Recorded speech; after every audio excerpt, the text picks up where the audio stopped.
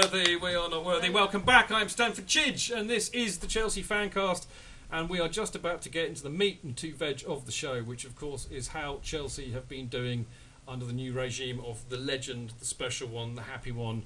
And I'm not just talking about Darren Mantle. I mean Jose Mourinho. Now, one of the things that we were teasing a little bit, Darren, before we got into this part was I've done a little bit of homework. I know this is a new phenomenon, but Chidge has done some homework, and I thought it would be very, very, very interesting to look at the comparison between when Jose turned up in 2004 for the first 7 games and when Jose's arrived now. And here we go, magic. Look at that, it's magic. It's like there and it comes out here. It's magic, as Paul Daniels would say. And here we go. I mean, this is the comparison. In 2004, 5 wins, 2 draws. We lost none. We conceded 7. We scored 7 and conceded 1, and we had 17 points. In 2013, we've won 4, drawn 2, lost 1, goals scored 10, goals conceded 4, and we have 14 points. So basically, A, there is only 3 points difference, so there isn't much difference. And secondly, it does actually bear relevance to losing at Everton. If we'd not screwed that up, then maybe... Can we not go there yet? Can I say instead of that, about the Everton game, that the next game in 2004-2005 was the Man City game, which we lost 1-0, which Anelka scored. So, if we beat Cardiff, we've actually got exactly the same start as we had done in 2004. But equally, let's look at it in the sense of... the competition's kind of got closer now, so it's... I've got it's something especially for you, here. Pablo, because I'm beginning to read your mind. Can we have the next graphic up, especially for Pablo? Here we go. Here it comes, everybody. It's coming up. It's coming up. It's there. Those were the 7 games we played in 2004, Pablo, and I think you're absolutely spot on. I think that we played... that was a much harder first 7 games than we've just had. Really? Yeah, I do. No, sorry, other way round. I'm getting screamed at in my ear from David Coleman in the gallery. Sorry. It's the Lemsip. I keep telling you, I'm not on it tonight. I've been drugged by Lemsip. That's a bit...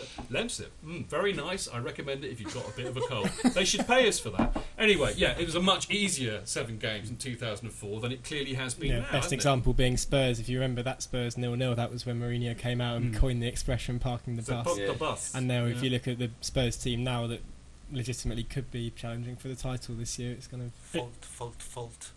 Defend. I know, it wasn't it? If I remember correctly, we had quite a few injuries to start the season that year. Schmertin was playing in midfield. Alexis Schmertin. Robin hadn't made his debut. He turned up at the Black... Yeah, that's right. Yeah. Jose made a specific point in that season of starting off trying not to concede goals, basically. All right, what I'd be very interested to hear is what they're saying in Benches land, and particularly on Mick Salah, Lauren. Have they got any sense about this? Have we come up with a theory here or something, or what? No, not yet. You haven't given him enough chance. Well, are they all drinking Lemsip as well? They do have some interesting comments on how they think that we've done so far this season, all right, as per your half-term report. Okay, well, I'd be interested to hear what there's... I want to know if they've actually figured out what we're going to talk about tonight, because we haven't. All right. Okay, come back to me. Come back to you? Yeah. Terrible. Technical issue. No, there's no technical issue. I think they're all half asleep. Wake up, Mixler people. Just because Paul's not in there tonight doesn't mean you can all go to sleep. Luckily, I have done my homework, and we do have a show. I think the next thing I want to talk about, because I think we've kind of resolved the fact that actually, Jose is doing actually just as well this time round as he was last time round. I think that's the major point, isn't it? Yeah. He's keeping the team. I mean, he's really getting the team focused. I mean, that's the one thing that you're seeing now. Is we're starting to see what we could be about, as you were saying before we got on the air.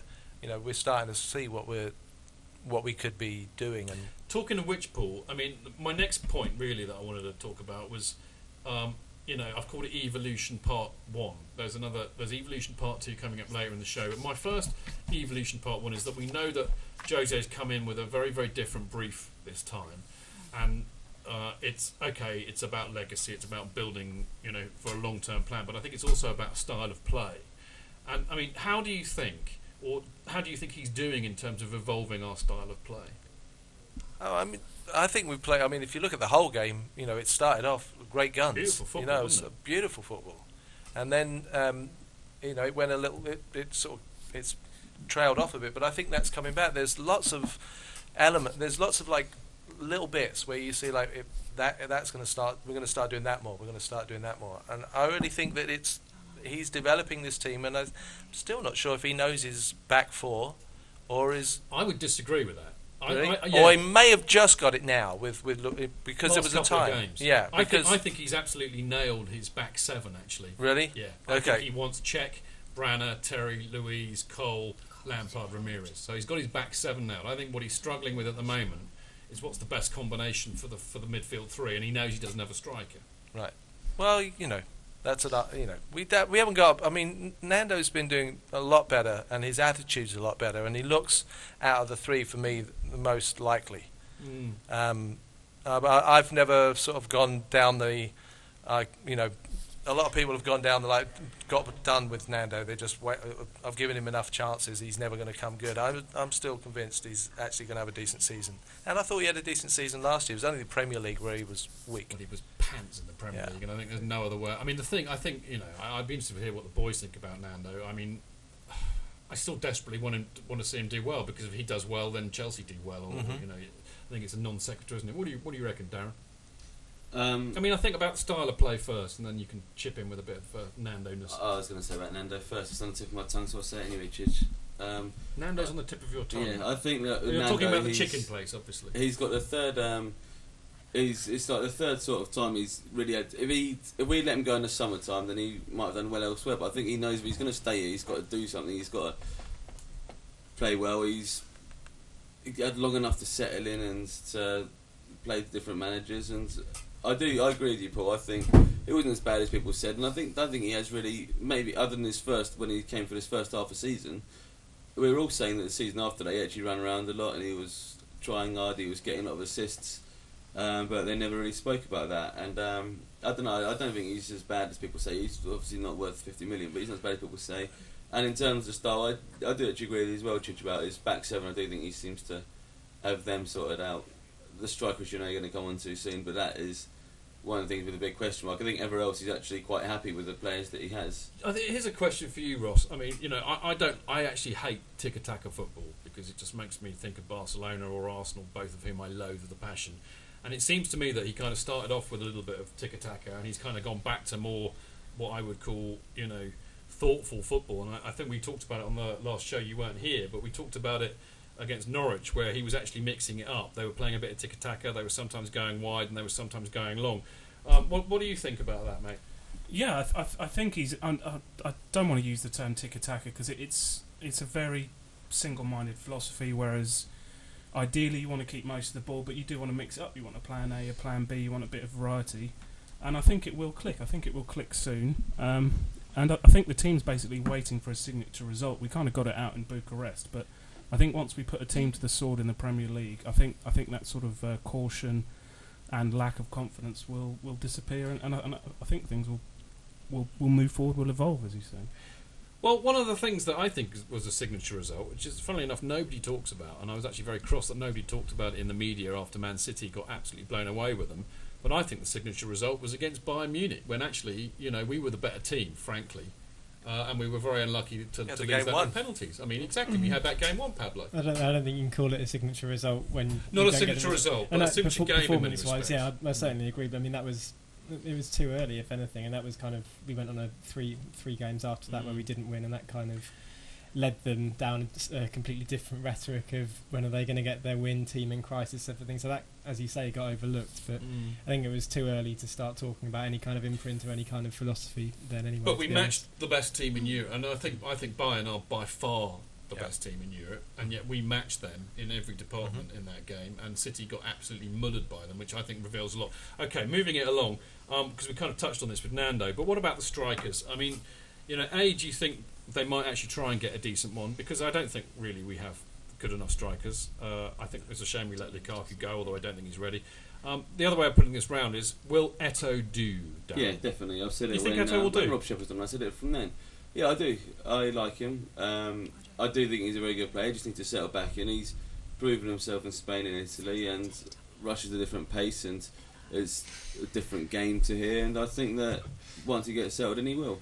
I think he'll do well. I know you don't like going back to points, but I didn't realise because of the date we're actually at, we actually did win the next game in 2004 against Liverpool 1-0 when Joe Cole scored. The game after that was Man City, which was October 15th, which is why I tied it in with this time of the season this time round. So Rain I'm sorry, Man. I just got it wrong. I'm just delighted that you've corrected us on that Judge Bob fundamental issue. Benches, anything to report from the benches? Of course. What do you got for us, baby? So, Dan, the CFC man, has said that he still doesn't think Jose knows his starting 11 and he's still figuring that out. I think we kind of agree with that, don't we? How many of them does Dan think he knows? I don't know, I'll ask him and I'll get back to you. Okay. I'll get We've back got to all you on night. that We've one. got all night. Anything else? Yeah. Dan, he also said that he thinks that Fernando Torres looks sharp, looks stronger, definitely more up for a fight. Interesting to see how he does after his ban. I've got a very interesting Twitter thing here. I don't know if I can actually pronounce his name. It's Olushina Taiwo, who says he thinks it's below expectations. I think Jose's ego is still there, trying to subdue Mata, popularity, and make some players unhappy, e.g. Aspie. I've got to say, I mean, it's a view, Olushina. It's one I fundamentally disagree with, because I don't know if you're old enough to remember a manager called Brian Clough, but he's probably the greatest manager the game has ever seen in some respects. Certainly one of the best man managers. And I think that Jose Mourinho's up there. And I actually think that what you will see, if you have a little patience, is that you will see him develop Mata into a far better all-round player than he has been. And that's what Mourinho does. He gets inside players' heads and he makes them better. And, you know, so he's got an ego. Fine. If his ego means that we become one of the best teams in the world, I'm happy. What about you lot? Yeah, I completely agree regarding Completely. Hang on. Whoa. Pablo completely agrees with me. That's never happened before. Regarding Mata, anyway, I was going to go on to... There always has to be a caveat, of course. doesn't it, Pablo? He has shown and indicated, like, Azpilicueta was brought up there, and he, like Bertrand and like SEN, even basically haven't had a single look in at all this year, and you kind of wonder when they're going to be used, when they're going to develop, because Azpilicueta and Bertrand are both still very young players who need game time if they're going to progress, and I do worry that they could get sidelined in this. The other thing about Mata and Oscar, which of course is the big debate, is, you know, who is the best number 10? Is it Oscar or is it Mata? My own personal feeling is it's Mata, Paul. Yeah, I'd agree with that. However, the way he's been using Oscar's been had a really fabulous start to the season, and he scored a lot of goals for us. Kind of what Mata would do. So, Oscar's filling that role okay. If I was, like you and I, we would probably choose Mata first, but I don't think Oscar's... He's more of a number 10. Yeah, he always felt as that guy behind the front. He pulls the strings, and his little inside balls that he does is just... And he scores goals, and he makes... I'm not sure what Oscar's... I think Oscar, look, I mean, we were saying, as you know, we were saying it all last year, all of us around the table, including Darren, who's scribbling notes, just to make sure, that Oscar is going to be one of the best players in the world. I think the next World Cup, 2014, which I think Brazil will win, and I think he will be one of the players of the tournament, and I will predict now that he will be then viewed as one of the best 5 players in the world. But I don't really know what his best position is, Darren. I don't know. I think it's hard to say. Let's not get into the whole thing about Brazil number 10 and everything else. Number 11. Well, he's not. I mean, as Felipe and Davi, our mates right. in Brazil, were very quick to point out, he's actually number 11 for Brazil, not... And that's Neymar is number 10. No Mark is number 10. Yeah, I don't know. I think Oscar's actually probably is better just supporting the striker, just behind the striker. And also with Oscar, I don't think he showed last year, I don't think he's as effective out wide as Mata can be and as others can be, so I think it almost necessitates he plays in the middle. I think what happened at Norwich when Mata and Oscar actually switched quite a lot. I mean, you have to have a lot of discipline to do that, especially without the ball, but I think going forward we'll see both of them playing, and during the game they'll be switching around, I think it's. I mean, the thing is, I think clearly they're very different kind of players. I mean, they can both play number 10, but it's a slightly different number 10 role. I think that's what we'll see. Lauren, what any kind of feedback from Mixler and the benches on who should be number 10, Mata or Oscar? And then but Dan, the CFC man, is anyone else awake in Mixler? Yeah, of course they are. He's only been him chirping up so far. Having lots of nice conversations on here.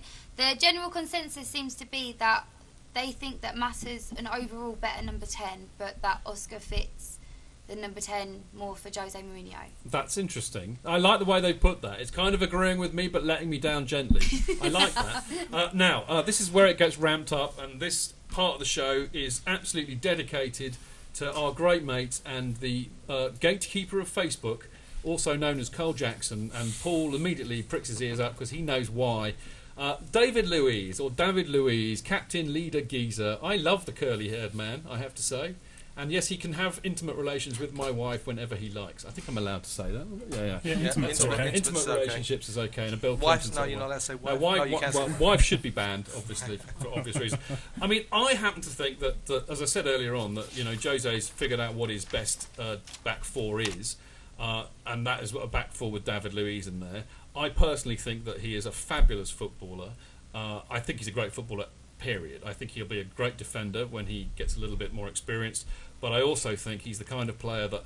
that's why I pay my money to go to football games. I will accept the 2 or 3 ricks he makes in the game for the flair and that added value that you get. I will accept that. Well, yeah, but I know you don't like him. I don't like him. You don't like him. No, Paul. it's not. I don't like him. I think he's brilliant. There's times where I think he's the best player on the pitch, and some of the games over the last 2 years or so that he's been with us, he's been amazing. But there's been a lot of times, and there were a lot of times towards the end of last season, and there was a couple of times earlier on where he just goes AWOL. He just completely goes.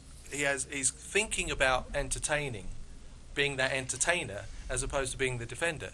When he's standing behind the guys on the side of the pitch when they were giving the notes, and he's pretending to listen, and AVB was giving some, But listen, which is cute, but.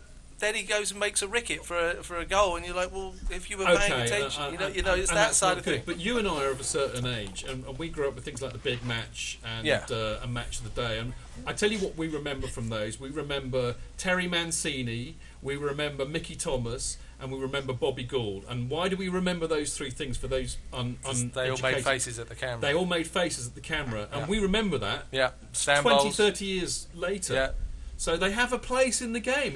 They do, and I say, I don't mind the Miley Cyrus tongue thing. I think that's fine with him if he needs to do that. And as long as he just keeps it. Yeah, stops. He doesn't do any twerking. We'll be fine. No. But when he starts doing the twerking, but again, last 3-4 games, where when Mourinho started picking him as to replace Cahill, and he's really played solid. And it looks Cahill like or Luiz? No, Luiz. And he's played with a little more discipline. And when he goes, he doesn't go all the way forward. You can see him like, oh, no, I've got to pass. He's learning. He's absolutely and learning. Why is he learning? Because he's being taught. He is, and that was probably my argument. And Carl Jackson, this is where you were correct in that Mourinho will turn him round. And I wasn't sure he would, because I felt his ego was getting beyond him.